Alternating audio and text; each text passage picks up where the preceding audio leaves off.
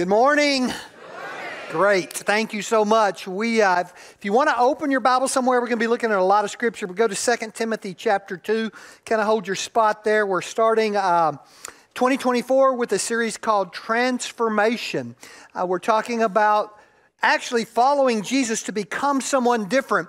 Our mission statement is we learn about Jesus in order to live like Jesus so that we can lead other people to Jesus. It's a really simple yet a really deep statement. We do that through a discipleship process. And Stephanie and I were in Nashville this past fall, and we have some friends there, and we were talking about church and why people come to church and what churches do to get people to come to church. They'll bring in big names or entertainment or give things away and all the different strategies, philosophies of that.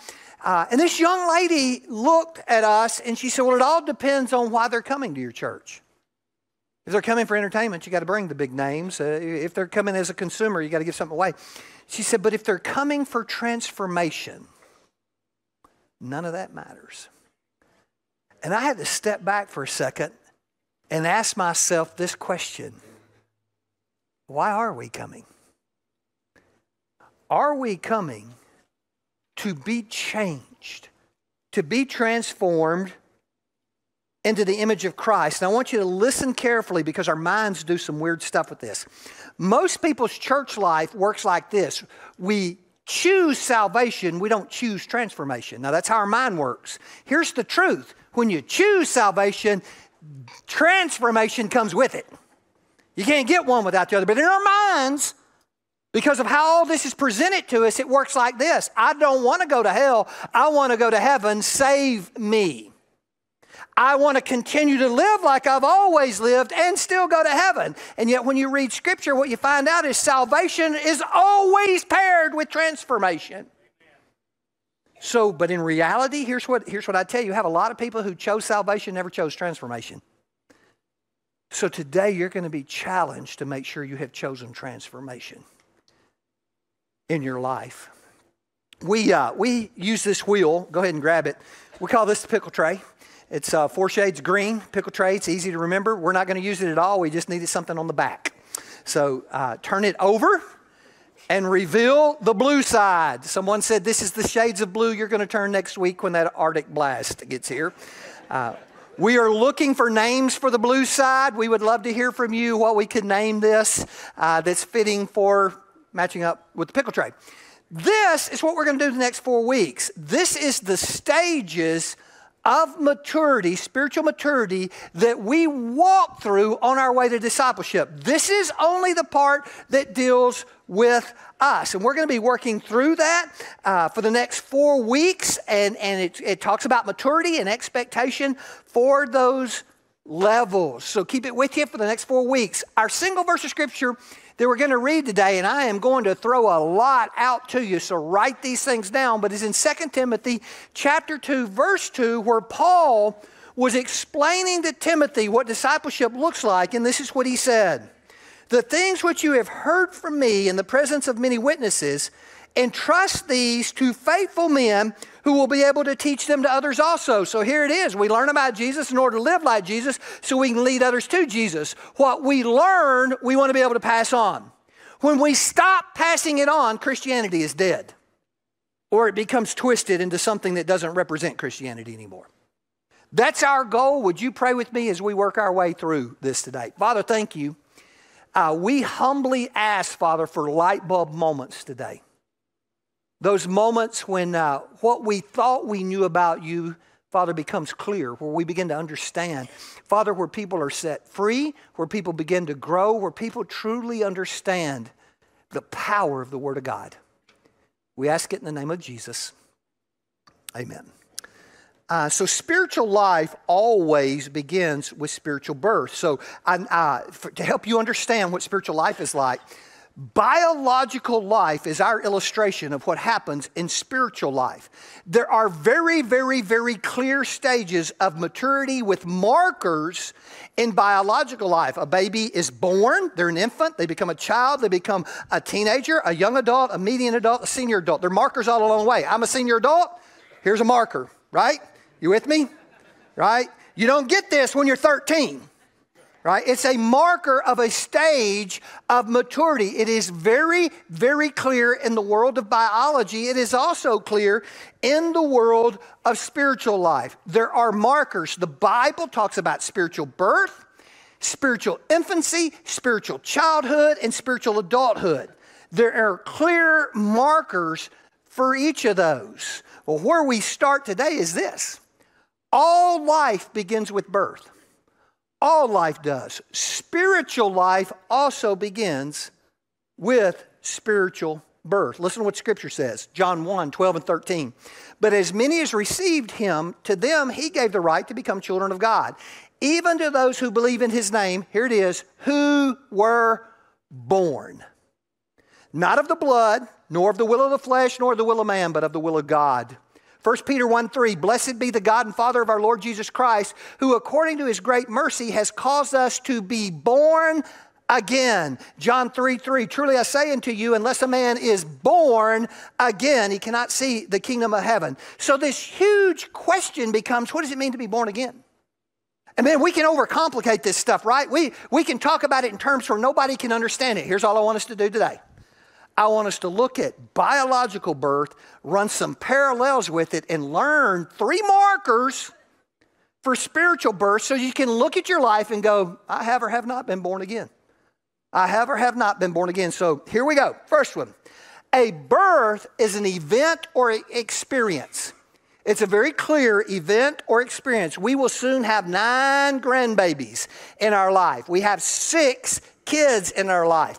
I have been part of a lot of births, a whole lot of births. And there's some things all these births have in common. They're all celebrated. Everybody gathers down at the hospital. It's a big deal when new life happens. It's so big that we commemorate it every year, right? We throw parties every year. Even senior adults are still having parties because the day you got life was a big day. We should take a lesson from that about spiritual life, because here's reality. Your biological life's going to end, and your spiritual life's not. We don't celebrate it. We don't commemorate it the way we do biological life. Just, again, simple lesson. Because of birth, we celebrate because of birth means something miraculous has happened, right?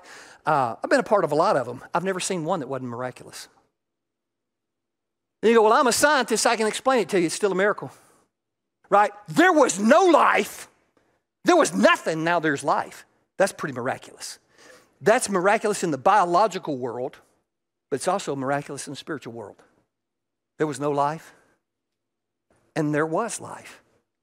That's something on the God side of the equation that's miraculous. Birth means something that did not exist now exists. There was an event, a moment in time when something happened. So of the 6 kids and the 8 grandkids on the ground right now, we never once did this. Where'd that kid come from? That kid wasn't there a minute ago. What happened, right? No, we knew when birth happened. We celebrated. We longed for birth to happen. We were so excited about birth, about the birth that was happening. So here's a question. There was a definite moment in life when life began. It was an event. It was an experience. So here's the first question for you. Has there ever been a moment in your life when something spiritual happened to you that you cannot explain? Something that wasn't became something that was. There was no life, now there is life. If you want to use the word miraculous, I'm fine with that. Something miraculous happened to me. An event and an experience. The second thing, a birth means that new life has begun. The word in the New Testament that is most often used to describe what happens in our life is the word new. New. Something exists that didn't exist before. 2 Corinthians 5:17, if any man is in Christ, he's a new creation. Galatians 6:15 describes the follower of Jesus as a new creation. Romans 6:6 says we walk in newness of life. Ephesians 4:24 tells us to put on the new self in the likeness of God. So something that has never existed now exists. Something that's new, something that's different. So here's my question. Because of your new birth, is something different about you? Is there something about you that is true now that's never been true before? And again, we're pushing in heavy on this. If the only thing you can look at and say that's different is that you go to church on Sunday, probably not the kind of difference we're talking about. We're talking about a difference in passion, personality, pursuits. A different you now exists because of a spiritual birth that happened in life. And then the last one, new life is an act of love initiated by God. Okay, so in God's perfect plan, this is how it would always have looked, starting with Adam and Eve. Hey, I love you. Let's get married. Let's have. Okay, y'all got to get on board with me. First comes love, then comes marriage, then comes the baby carriage. Right, okay, so you are on board. In God's perfect plan, that's the way it would always work. Love would have always preceded birth, but we live in a fallen world. And love does not always precede birth. It's part of the harsh world we live in. But in the spiritual world, always it will be true that your spiritual birth was initiated by the love of God himself. It doesn't happen unless it happens because he loved us. The scripture even says, for God so loved the world that he gave his only son. So the question becomes, have you been born again? Has there been an event and an experience in your life that resulted in a new you? Different than the old you. Different than the old you. An act preceded and initiated by the love of God that changed your life forever. If not, you'll get a chance to do that. Choose that today, right? For some of us, it's a journey. Some of us have been on that journey for a long time. God's just been working it a little bit at a time. Maybe today is the day that comes full circle in your life. So after birth, we become an infant. And infancy is a stage of learning. I need you to listen to this, especially if you've been around church a long time. A child's brain develops faster in the first 5 years of life than any other time in life, right? So a great illustration of this is why languages are so easy. A child under 5 can be multilingual.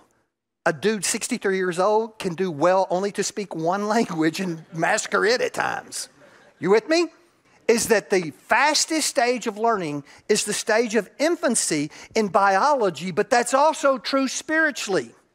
Follow me in this.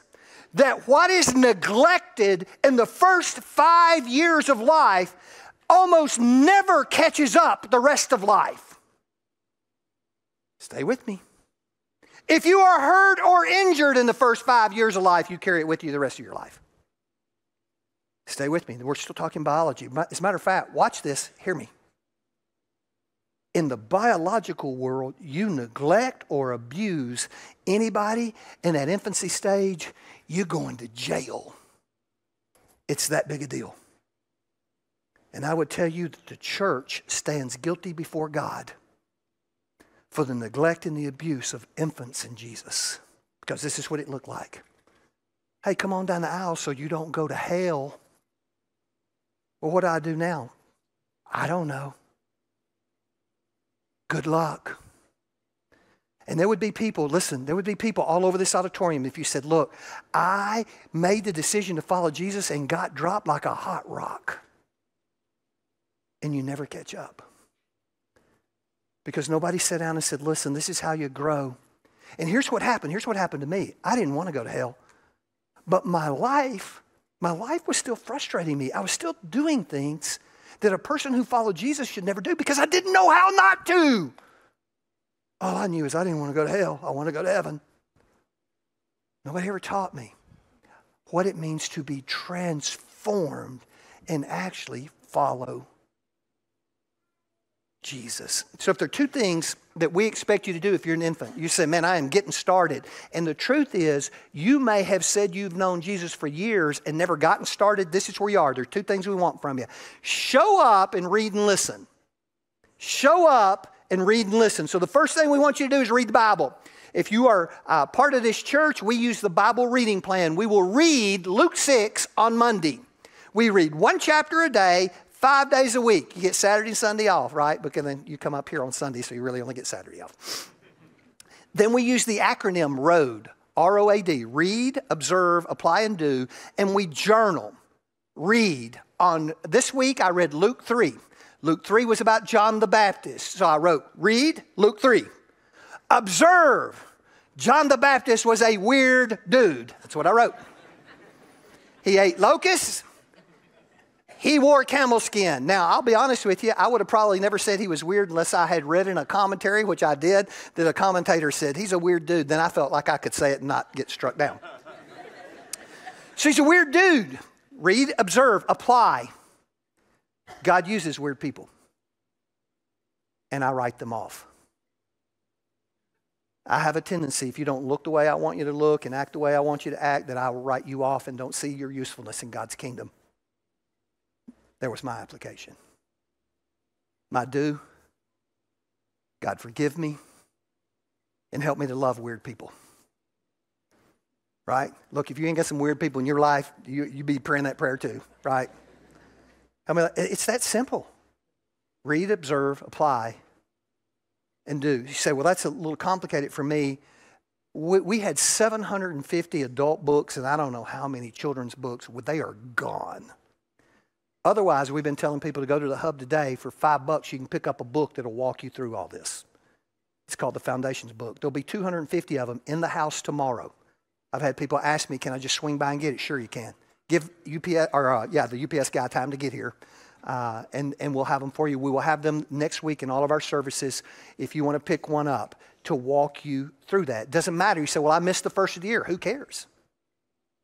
Who cares if you missed the first of the year? Get started. Start right where you are and start spending some time in God's Word. Second thing, attend and listen. We want you to be a part of everything you can be a part of. Show up for every worship service, men's group, women's group, whatever you can be a part of. Just show up and be there. That's what a baby does. We don't expect more of them than that. So I heard the story about this guy who went to the opera, and he had never been to the opera, and the lady who sang at the opera, she could sing incredibly. It was just the most beautiful thing he had ever heard. And so every night that the opera was in town, he went back and he bought tickets, and he showed up, and he would try to get front row seats, and he was just mesmerized by this woman's voice. It was incredibly beautiful.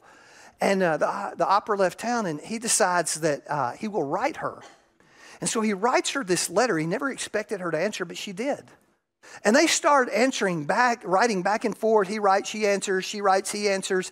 And over the course of time, they start to kind of fall in love. And one day in one of the letters that he wrote, he said, man, I would love to spend the rest of my life with a woman like you. I could marry you. And she said, if you could, I will. And so they get married, and they really have never even been around each other, just wrote letters back and forth. And so the night of the honeymoon comes, and she's getting all ready, and she's going to make her grand entrance to the honeymoon. And she comes out, and she pops her glass eye out and lays it on the nightstand by the bed. And he's a little set back by that, but, you know. Then she takes off her wig, puts it on one of those styrofoam heads. Pops out her hearing aid, reaches down, unstraps her peg leg,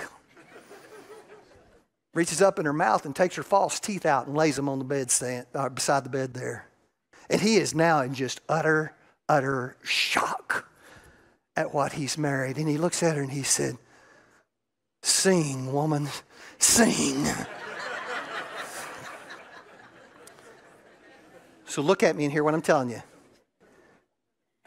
You can't love what you don't know. You cannot love what you don't know. What is all this about? This is about knowing God so we can fall in love with Him. This is not about checking a box. It's not about legalism. God's Word is the way we get to know God. You are beginning a love relationship with Jesus. You want to know all you can know about Him so you can fall more deeply in love with Him. And the more you know, the deeper your love will be. So what does that look like in daily life for me? Listen carefully to this. How do I spend my time in God's Word? So pick up that road reading plan, right? This is it.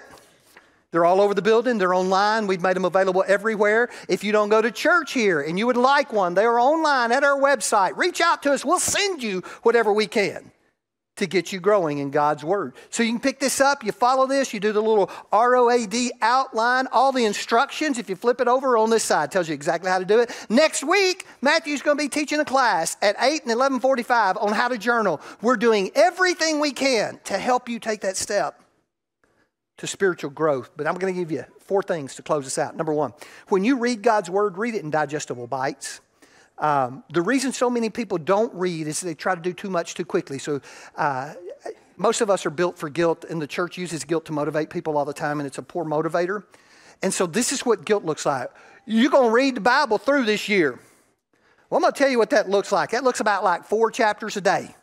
That's too much. You will not make it. You miss one day, you got 8 chapters to read. You're not going to make it. And it's such a horrible experience that this is what you do. Well, I couldn't do that. I quit. I'll just keep showing up for church, but I never spend any time in God's word. So let's compare, again, spiritual life to biological life. When you eat, they bring you a big old steak out. You do not pick that steak up, that entire steak, and cram it down your throat. It becomes an unpleasant experience, and you say something like this: I don't like steak. That is not true. You don't like steak eating it the way you tried to eat it. You with me? So what's a good steak experience look like? That's why they bring you a knife. And you cut off a digestible bite. And you let that thing sit in your mouth. And you savor it. You eat it slow. If you're like me, you try to leave some so you can take it home and eat it again later, right? Right? It's not that complicated. We've made it that complicated. So when you read God's word, we're going to read Luke 6 tomorrow. You're reading through that, and if one verse reaches out and gets you one verse, you stop. Because that's what God wanted you to have right then. And you write down, man, God gave me this verse today. I didn't have to read any further. This was my digestible bite for today. I got what I needed spiritually from my time in God's word. And some days you're going to wake up hungrier than others. That's just biological life. And you say, well, I need more. Well, read all you want to read. Nobody cares. But some days, and nobody ever talks about this, you're going to wake up and you're not going to be hungry at all. And then you eat because you know you need to. Just like life. If I don't eat something, I'm going to get sick or I'm going to die. And I may not feel like eating, but I eat today because I need to eat. Right, you with me? Okay. Number 2, we read consistently. Small digestible bites every day, multiple times a day if necessary, right? If you're expecting to be spiritually sustained on the 28 minutes you get here every week, you're not going to make it. You want me to show you what that looks like? That looks like you hear a sermon and you decide you're going to change something, right? And it's changed and you're doing good till Tuesday. Tuesday, you're right back where you started. Why Tuesday? Because you're still trying to live off the 28 minutes you got here. And what we need to do is have digestible bites every day, right? If I expect to make Tuesday, I better be eating on Monday. And if I expect to eat, make it on Wednesday, I better be eating on Tuesday, right? Is that it takes food every day to live this life. Number 3, read to discover. We're not reading to cover ground. We're reading to break the ground of our hearts. We're not reading to check the box. We're reading to change lives. You realize the devil quoted scripture to Jesus? Right? The devil quoted scripture to Jesus. And I need you to understand that biblical knowledge doesn't equal spiritual maturity. Some of the jerkiest people I know have a lot of biblical knowledge. Try to talk to them about it and you'll see. Right? They're rude. They're unlikable. Because they've built this great, vast knowledge up here in the head, but it's never conformed them to the image of Christ. There's no kindness there. There's no graciousness. There's no gentleness. There's no peacefulness. Biblical knowledge does not equate to spiritual maturity. And listen, it doesn't do you any good at all to say you've read the Bible through in this year, the entire Bible, if it didn't change who you are.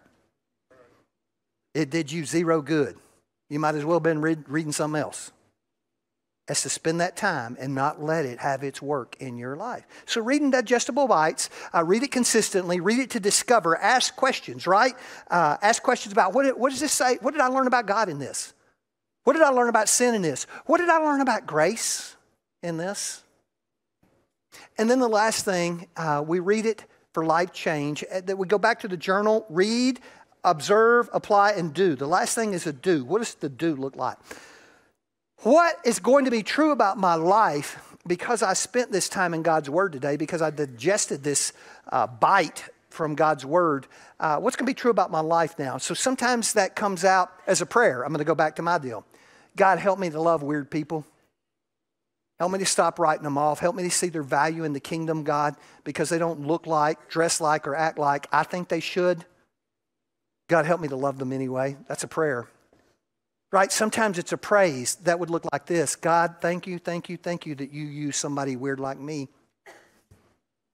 Right? And you go, well, you're not weird. You just don't know me. He knows.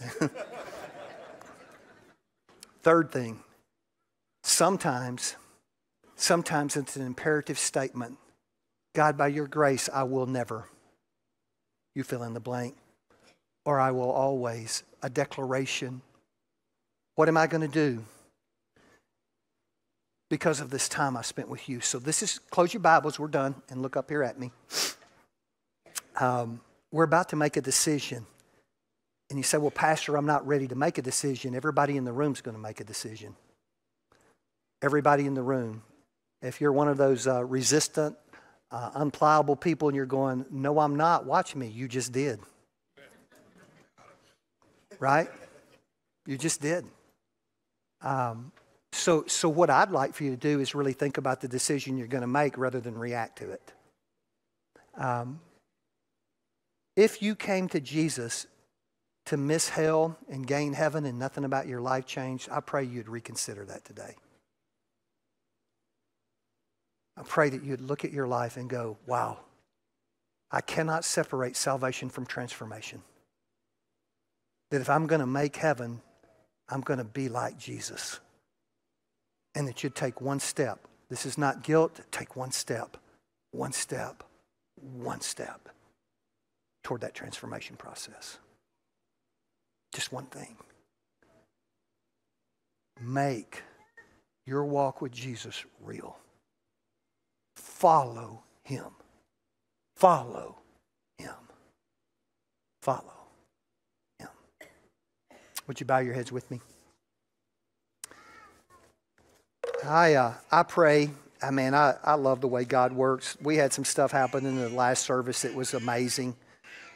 With some people's lives that were changing. And you know what? The truth is, it didn't happen this morning. It had been happening for a long time. And that's probably true of your life. Maybe you showed up today and God has been working for a really long time in your life. And as he's been working in your life, maybe today's the day when that fruit becomes ripe. When you sit there and you think, I can't sit here any longer. I got to do something. I can't keep living this way any longer. I got to do something. I've had a great dose of church. I've not really had a dose of Jesus yet. And if that's true, Victor is here, I'm here, Matthew's here, our ministry staff is here. You step out today.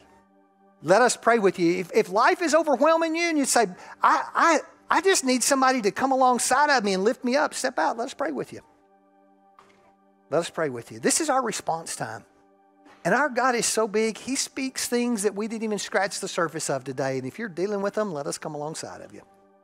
Father, thank you so much for our time together. I pray that you'd be lifted up, Father, glorified, magnified. Father, that you'd find your people's hearts soft today. In Jesus' name, amen.